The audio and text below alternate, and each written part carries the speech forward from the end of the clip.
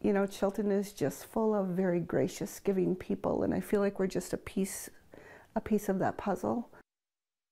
In the 12 years since he passed away, some amazing things have taken place in the Calumet County community. And this thanks to the family of Matt Colby, who've made it their mission to honor his legacy. Tonight in Small Towns, Jeff Alexander takes us to Chilton, soon to be home to a very special playground.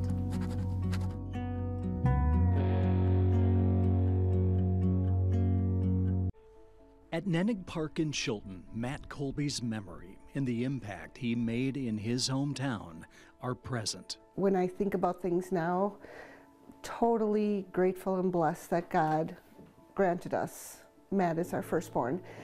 We were so blessed by his unconditional love, and he gave us a million times more than we could have ever given him. I was blessed for 23 years to be his dad. Born with Down syndrome in 1987, Matt faced a number of health challenges during his childhood. Despite that, he lived every day full of laughter and joy and a lively spirit that quickly made him an inspiration around town. You know, and it's no matter your ability, your background, where you came from, you know, it's all about accepting people for who they are, and that's what Matt was all about, is just loving someone for who they were. He was such a presence in school that you knew who he was, and you'd see him in the hallway and he'd smile at you and it'd make your whole day. Of all his joys, one of Matt's greatest was baseball. He served as manager for all the Little League teams in Chilton, up and through the high school varsity level. He was the kid in the dugout, and coaches wanted him there because he broke the tension for the kids. You know, he made the game fun. He could make the players pick the players up after having a bad play. I mean, he just had that personality about him. And Matt loved everyone, even the other team. One time too, we were up at the ballpark, you know, and we couldn't find Matt. Well, he was sitting with another team eating an ice cream, and they had bribed him to be their manager.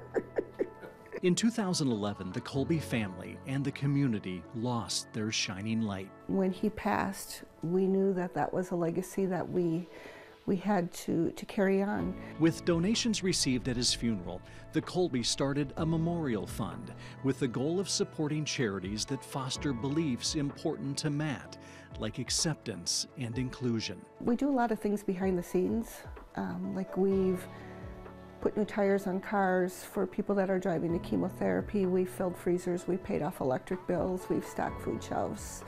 We've ensured that all kids get Christmas gifts in Chilton. The fund has also awarded 40 scholarships to local high school seniors, an annual softball and baseball tournament, which includes a Field of Dreams game for those with disabilities, is one of many fundraisers in Matt's honor.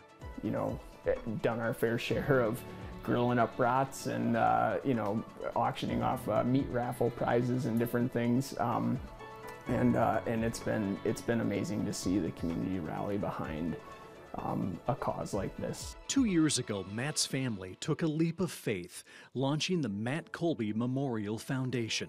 The mission to build a $570,000 all-inclusive playground in Chilton. To date, the family has raised nearly $500,000.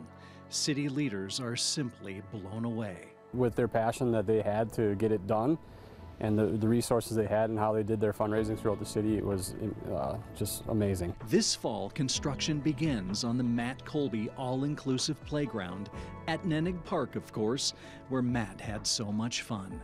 Matt was so accepted in Chilton. Like, we are so blessed to have raised him here. The community really embraced who he was as a person and allowed him to be who he was. He was an amazing, you know, loving, accepting person that taught us a ton about life, and the playground itself and what it represents embodies truly how Matt lived his life. And Luke can't wait to take his son, Henry Matthew, to play at the park. So looking forward to the day where he'll be able to be on that playground too, you know, and I can't wait to tell him stories about his Uncle Matt, you know, and that's gonna be a special moment for me. In Chilton with photojournalist Michael Bergman, I'm Jeff Alexander for Small Towns.